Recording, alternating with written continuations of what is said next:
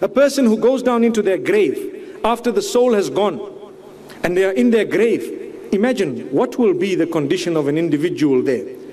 We believe that there is something known as ضغطة القبر. You know, the grave being made narrow. How is it going to be made narrow? Allah knows, but we believe it. It's going to happen because it's there. The Prophet ﷺ explained it to us. That tightening or the narrowing of that grave, what will happen? And how the person will be tested so much. And how they will be questioned in that grave. It's the truth. The angels will come and they will seat the individual. How it will happen, Allah knows best. But the questions are going to be asked by the angels. Who is your Rabb? Who is your Nabi? What is your deen? And so on. And it's no good for us to say, well, I know the answers every day in the morning. I used to say it 20 times. That's not good enough. If you are following, you will be able to answer. And if you are not following, you won't be able to answer. So here is the mu'min, the one who was believing. He will answer just like that. And he will be given a good resting place. You know, a little perhaps breeze of heaven will be released for that person because of the goodness that the person engaged in his or her life. And the other person, the evil person who engaged in bad and did not turn back to Allah subhanahu wa ta'ala, he will say or she will say, you know what? Who is your Rabb? Who is your Nabi? What is your deen? And so on.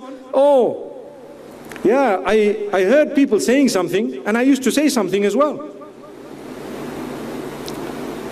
That's what sometimes we are guilty of. Do you know how? We heard people reading the Quran. We just read it. That's all. We just said the same thing without even thinking what's the meaning of it. What is it? What is this work? How can I live my entire life without knowing what my Maker said? What a fool. Allahu Akbar. I need to know it because when I die, that sheikh who told me it's haram to look at the meaning of the Quran, he's not going to be there with me to say, oh Allah, I was the one who told us this chap here not to read the meaning. What do you think? It was you, your brain, your mind Allah gave you. You are responsible, you are answerable. Start understanding Allah's plan by reading His book. That's the only book that is valid in existence, subhanallah. It will lead you to the sunnah of Muhammad sallallahu alaihi wasallam.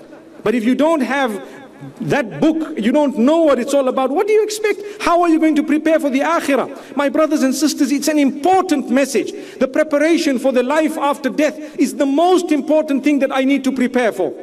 You know, we will all invest our wealth because we want, mashallah, high-rise building and a little apartment. We will go out and get loans, inshallah, hope they are halal, inshallah. But from wherever we get some loans and we want to, pay back over time because I need to own the house. Do you know what's happening? And I have seen this in a lot of cases of people who've passed away. They took out loans, they wanted big apartments or homes for their families and themselves. Before they could pay back the loan, they were already in need of a palace in the hereafter because they died. So what happens to that loan? Allah subhanahu wa ta'ala says, مَنْ ذَا الَّذِي يُقْرِضُ اللَّهَ قَرْضًا حَسَنًا فَيُضَاعِفَهُ لَهُ. Allahu Akbar. Who is there who is going to give to Allah subhanahu wa ta'ala so that that loan would be multiplied so many-fold? Subhanallah. Are you ready to do for Allah? Spend your time for Allah. Spend your energy for Allah. Abstain from sin for the sake of Allah. You will find its reward multiplied. When you need your palace in the akhirah, it will be there. You will already be given glad tidings of it from the moment the angels come to take your soul away. You've been given glad tidings because you now know, subhanallah, you have an idea that the angels that have come are angels that I've seen. The one narration makes mention, and it's muttafaq alayh, that the angels, the person who's dying will see the angels and just the angels, and subhanallah, up to the horizon, wherever the person can see, they will just see this angel, subhanallah. And the angel will come in white. May Allah subhanahu wa ta'ala make that day easy for us. Ameen. Ask Allah to grant us goodness. People have died, and people who did not believe that there was a hereafter are already in the hereafter. What fools, subhanallah. People who did not believe in the hereafter are already in the hereafter. They've gone. Where are we going? Prepare for the grave. People will come, they'll bury you, they'll carry you. Like I always say, there will come a day when the phones will be ringing, the messages will be flying, people will be tweeting and WhatsApping, and people will be putting posters and statuses and so on regarding your death. The day is coming. The day is definitely coming. People will phone. How many times have you received a phone call and a message? Someone you knew, close to you. They say, Inna lillah, the person's gone. La inna lillahi wa inna ilayhi raji'un. How? What happened? Sometimes we are shocked. Shocked. Well, you know what? The bigger shock will be if you were just taken without preparation. That's a bigger shock. May Allah help us. Because when I go, I'm all alone. If you look at your children carefully, and your parents and your brothers carefully, they belong to Allah before they were even connected to you. But Allah used you to bring them into existence in order to fulfill the bigger plan that He has. That's what it is. But otherwise, Allah owns your child and you do not. Do you know that? Because you have to look after that gift of Allah as a test from Allah in order to earn paradise through that gift of Allah. I have a child temporarily known as my child here in this world. Inshallah, if I use that temporary opportunity to prepare for heaven, I will be getting Jannah solely because of my sacrifice. Same applies with marriage. You're married to someone, it's temporary. But you can eternalize it in certain ways, if Allah wills. Subhanallah. For now, subhanallah, I need to use this gift of Allah that I have by treating her or him in such a way that I earn Jannah. I prepare for my afterlife. It's a sacrifice. It's not easy. And we tell people, and now we need to tell them more and more because materialism is taking over. And we tell people, do you know what? Marriage is a big sacrifice, a huge sacrifice. Without sacrifice, you won't achieve anything. Subhanallah. May Allah subhanahu wa ta'ala help us to sacrifice in a way that He is pleased with us. So let's prepare for the day we are put down, when our families will return. And what is left? The hadith speaks of how when a person is, in the form of a janazah, in the form of a dead person being carried, who follows this person? Family, wealth, deeds following this person. They're buried and some things go back and some things stay. What goes back? The family goes back. Before you know it, your wife is married again. Subhanallah. Allahu Akbar. It reminds me, and I must pause for a moment on a lighter note. It reminds me of a person who was really upset in his marriage and so on, and they were not happy. And so something happened, and so, the relationship began to improve, and they were working on it and what have you. So the man asks his wife, if I die, will you marry again? That's a question. Imagine, people make their promises as much as they want, but you do not know the circumstances of your spouse. Say, for example, you died, and your spouse is struggling so much and they need some form of help. No one's coming to help them. They wouldn't be wrong to marry again. In fact, it's encouraged to marry again, subhanallah. But at the same time, listen to what the spouse says. The woman says, when the husband says, will you marry again? So she says, no. So what will you do? I'll just stay with my sister. Okay, wow, good answer. And a little while later she asks, what about you? Will you marry again? He says, no. So what will you do? I'll also just stay with your sister. May Allah subhanahu wa ta'ala grant us ease. May Allah subhanahu wa ta'ala bless us. May Allah subhanahu wa ta'ala forgive us. We're ready to make a plan for when our spouse is dying, but we haven't made a plan for when we die. Have you thought of what I'm saying? We make a plan, we already know if she dies, hey, I've got another 2-3 lined up, mashallah. And we don't know, brother, you're dying before her. Subhanallah. May Allah subhanahu wa ta'ala help us to prepare. May Allah help us to prepare, really. This is something that we need to think about. So I was saying, your deeds are the only things that remain with you. Otherwise your wealth goes back, your children are fighting over it, they've stopped talking to each other over it, they have broken the family into 20 pieces over your wealth. Ask those whom this has happened to, they will confirm, yes, it's correct. And what has happened? That wealth, had you not left it, perhaps your family might have been closer bonded than now that you had a lot of wealth. I know of people who've had nothing, and after the death, the family is so close, mashallah. And I know of people who've had so much that when the person passes away, someone is trying to rob this one, and the other one is denying that one, and this one is claiming his share of inheritance, and the other one comes and say, that was mine, and I worked with dad, and I did this, and it was me, and debates go on. Yes, there are exceptions to that. There are people who've died, mashallah, wealthy, and even their children, mashallah, have been happy thereafter. But the message here is what you've amassed in terms of wealth, and what you have had in terms of relatives. You've had 20, 30, 50 children. Trust me, they will go back. Before you know it, they will forget you. Look, we are seated here. How many of you know your seventh forefather? I don't know why they call them forefathers. One day when I was young, I used to think the reason why they call them forefathers is you can only remember up to 4 of them. After that, you can't remember. That's a forefather. You remember your forefathers? You say, yes, all 4 of them. May Allah subhanahu wa ta'ala help us. But one wonders, it's a fact, you will not remember your forefather. How many of us know 7 generations back? But they were important people. You are from their lineage and you don't even know about them. Why? You are their family. But they went, they left you behind, gone. The wealth that they had, well, too late, subhanallah. You might have a piece of land somewhere in one of the rural areas of some place you come from. That was your ancestral land. Big deal, no one wants you there today. May Allah subhanahu wa ta'ala grant us goodness, really. So what happens is, the thing that comes with you, your deeds come in the form of people sometimes. The hadith has different descriptions. The deeds come in the form of a protection for you. That's your deed. That's your deed. What did you do? This man, this is his zakah, this is his salah, beautiful salah. We don't want a quality that is useless. Subhanallah. You know, there was a time when we used to think that the quality of items made in China is not good, but that's wrong. It depends how much you are ready to pay for an item.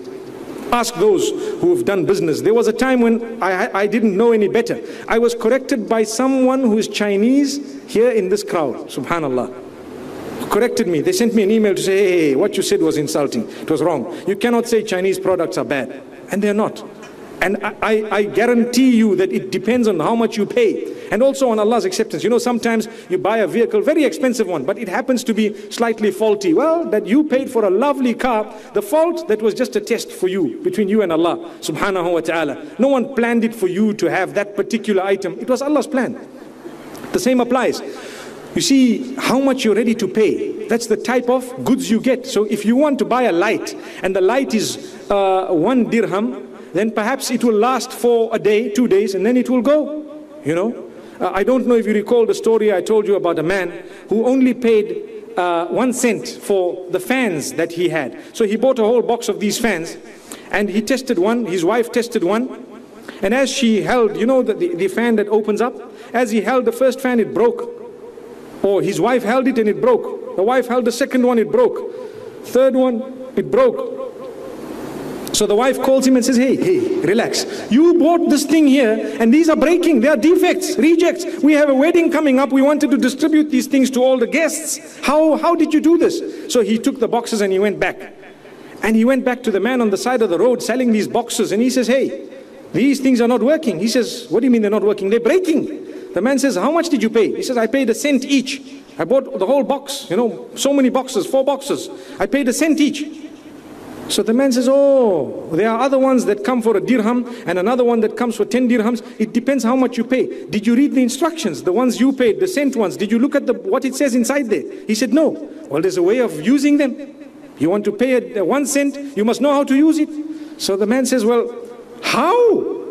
This is a fan. It's normal. The whole world knows you open the thing and mashallah, it gives you a nice design and then you use it, you know, with your hand. He says, no. Those are the ones for 1 dirham. The one for 1 cent is a different way. So what's the way? He says, come, I show you. Okay, hold it in your hand. He holds it in his hand. He opens the thing and it's, you know, the fan comes out. Beautiful picture. He says, now put it in front of your face. He says, okay, put it in front. Now move your head. So the man says, what do you mean? He says, but that's if you want to pay nothing, you got to know how to use it. You want the ones that you move, you must pay a bit more. Do you know what? With our deeds, sometimes our deeds are not, the sincerity, the quality is not good enough. May Allah forgive us. So take a look at Surah Al-Mulk. Allah subhanahu wa ta'ala says, تبارك الذي بيده الملك وهو على كل شيء قدير الذي خلق الموت والحياة ليبلوكم أيكم أحسن عملا وهو العزيز الغفور. We know we read Surah Al-Mulk so often, people know it off by heart. Listen to that second verse. Allah says, it is He who has created death and life for a certain reason. What's the reason? In order to test who has better deeds from amongst you. He didn't say who has more deeds. Because what's the point of doing more deeds when the quality is like that 1 cent fan? What's the point? I'd rather do less deeds with a quality that when I need the fan and the cooling, I will be cool. Subhanallah. So this is why, remember, your farad is your farad. You cannot compromise that. Your obligation, you cannot compromise. But that which is excess and more than that, the quality is more important than the quantity. If you have read the Quran properly and thoroughly and covered it within a span of a month, and you did it correctly, beautifully, trying to understand its meaning and so on, it is far more valuable than whipping through it and telling people, I complete one Quran every third day or every day and so on. If you want to read raka'at of salah and offer voluntary salah, it is far better for your preparation for the afterlife if you were to offer less with quality than offering more with quantity and no quality. If you can do both, alhamdulillah, quality and quantity, that is a success. But if you cannot do the quantity of it, remember, it's the quality that counts. These are the deeds. This is preparation for the afterlife. Because when we get to our graves, that salah that we did last minute, you know, it happens every day. Hey, it's Asr. What time is sunset? Okay, sunset is at 5:31, for example.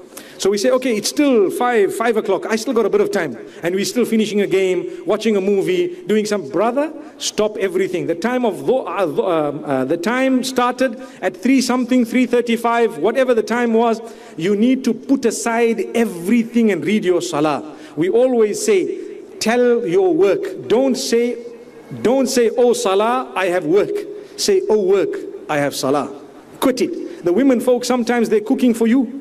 Because sometimes we come roaring home like a lion. I'm hungry. Have you heard that? I'm hungry. What is there to eat? Hey, poor woman is reading Salatul Asr. And we're shouting. Relax, take it easy. Go and make yourself an egg, inshallah. That egg is more blessed than you screaming in this way while she's trying to earn her Jannah. My sister, don't compromise your salah for cooking. Don't compromise your salah for something else. No, stop everything. Your salah is your grave. You know why? Your life might stop at that moment. That salah will come and save you.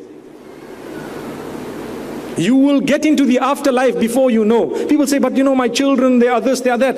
Read the sunnah, ask the ulama, find out how to fulfill your salah. If your children are troubling you a little bit here and there, you fulfill your salah. Subhanallah. Make sure that you've done it. There is no excuse. May Allah grant us ease. Now I'm just thinking, there might be some people thinking, okay, I'm intentionally going to make a nice long salah, you know, without having cooked. And then I will say, didn't you hear the talk last night? Didn't you hear? I was busy with my salah. Didn't you hear the talk last night? So remember to strike the balance. You know, we are not saying don't abuse things in order to do something that you want to, or not to do something that you have to. Don't abuse things. May Allah subhanahu wa ta'ala help us. So the preparation is such that every one of us, common logic will tell us, I need to prepare. Common sense. But sometimes Allah says, كَلَّا بَلْ تُحِبُّونَ الْعَاجِلَةَ وَتَذَرُونَ الْآخِرَةَ. Nay, you love that which is in front of you now, that which is current. You love it. And you are forgetting that which is coming. And this happens to all of us. What's in front of us, we want it. And what is coming, we forget. Allah says, strike the balance. Use the current in order to prepare for that which is coming. May Allah make it easy for us.